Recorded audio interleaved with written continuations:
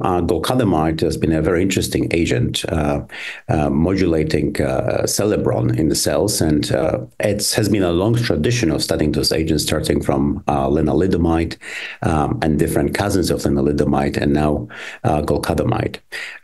In a relapsed refractory setting, in combination with Rituxan, in early studies, it appears to be a very active agent. So idea here was to take this very active agent in a relapsed refractory setting and add it to upfront therapy with R-CHOP.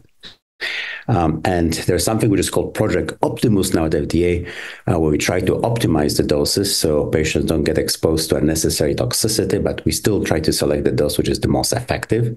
So there was a phase 1b study, which will be presented or updated at this meeting by Dr. Weston this afternoon, which essentially showed that addition of Golcadomide to R-CHOP is feasible, and was looking at different doses and was establishing the dose, which is now moving forward to phase 3 study.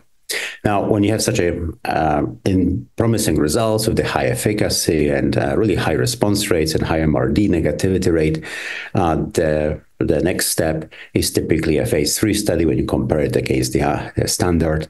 And that's a topic of an ongoing study, which really compares Golcadomide plus R-CHOP versus R-CHOP alone in patients with large cell lymphoma, which is a global study currently ongoing.